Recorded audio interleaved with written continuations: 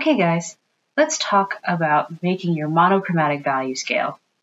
The first thing you want to do for our first value scale is mix 6 different hues ranging from dark gray to light gray. Try not to have too many dark gray or light gray values. An even amount of both will do. Notice how I'm using the caterpillar method to mix my grays on my palette first. This lets me see and compare the different shades of paint before they're even on the page.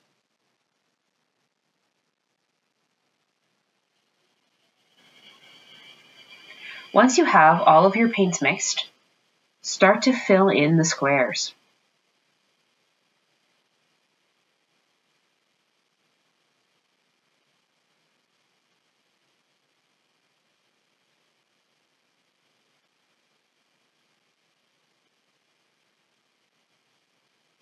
Remember, you want to go slowly.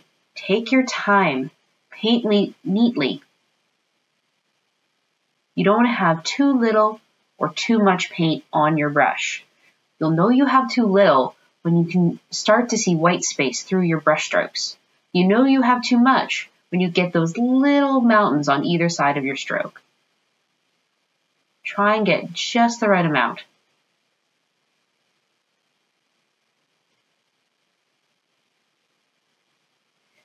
You'll notice, if you go back, your paint may have dried slightly. One way to bring it back to life is to add just a drop of water to that paint, but not too much. You don't want to make it liquidy. The idea behind the caterpillar method is that we can keep all of these paints when we move on to our next value scale. So save those paints, ladies and gentlemen. Don't get rid of them.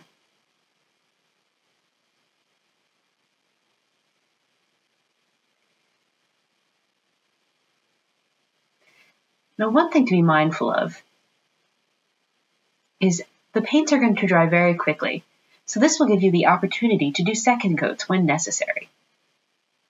Okay, let's get started on our monochromatic value scale. For my first block, I'm going to mix my black and my base color together.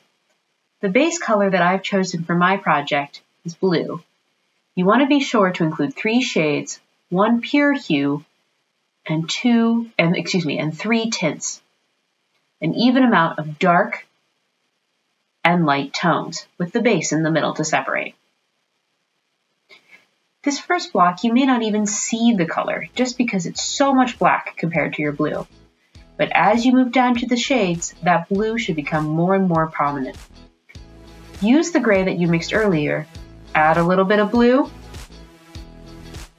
and you're ready to start painting.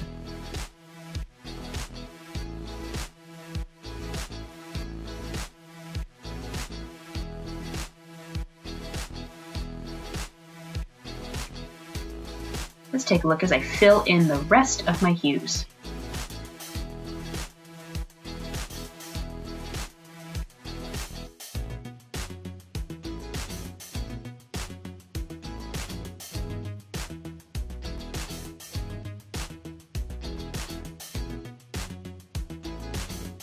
Your base color should be at least 4 in, right in the middle. So first your black, then 2 shades, then your pure base. You'll notice I got a little bit of paint accidentally on my monochromatic. Don't panic. The beauty of acrylic is that you can layer it on top of each other. So if you feel like you make a mistake, simply wait, let it dry, and do another coat on top. Once you're done, double check your tones with the block that falls above. It should be just the same amount of dark or light. What I'm looking for is a smooth transition of value. Okay, let's get started on our sphere. For the cast shadow, we want to use our shades. Notice how I'm using my shade right where it meets the sphere, transitioning to our base color at the end of our cast shadow, Remember, as the cast shadow goes away, it slowly disappears. Now we're going to learn about the blending technique. The blending technique uses one brush to add the paint and one brush to blend the two together. This is called the wet on wet style, and is a great way to create, again, that smooth transition of value without pushing the paint around too much. When I do the sphere, I start with my base as my core shadow,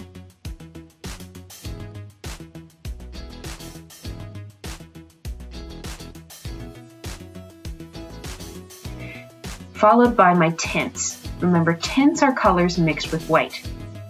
So as I go up, I start to add lighter and lighter shades,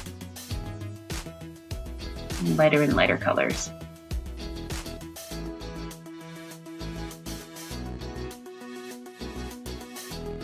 In between each color, I'm going to use my blending brush to help me create that smooth transition.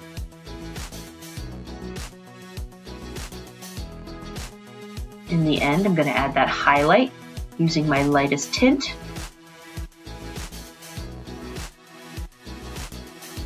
And my blending brush to create that smooth transition.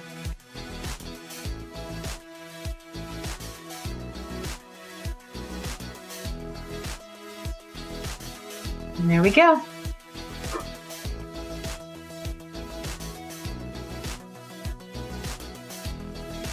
Now let's talk about our stippling sphere. Stippling works a little bit differently than blending. Stippling is just creating tiny little dashes or dots. This is a great way to capture the texture of grass, hair, clouds, pine trees, palm trees, any kind of vegetation. Many students, when they first begin painting projects, have a tendency to overblend. But in reality, we want to let the paint show through. We want to use this, what we call loose brushwork, to let that texture shine. So just like I did with the previous sphere, I'm going to use my base as my core shadow and my tint as my midtone and the lightest tint as my highlight. Don't be afraid to go outside the lines. It's okay to be a little bit messy when stippling. Hair doesn't just stop at our head, right? It goes above. We get those flyaways.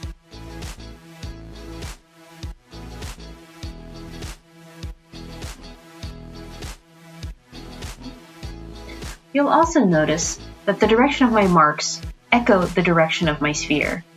We want those marks to go upwards, curving in just a little bit at the top.